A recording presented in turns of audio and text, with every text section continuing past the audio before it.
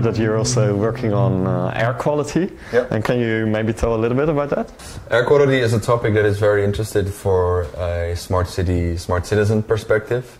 Because what we think is if you let citizens collect their own data, for especially around air quality or other environmental issues, citizens can have way more interesting questions about their environment. And by providing them technology, they can ask questions and they can collect their data and they can interpret their own data in the way they like to see. Yeah. So this is especially interesting for a smart citizen's perspective. Yeah. Okay. Okay. Thank you very much, and we will explore the topic of air quality later. But thanks for.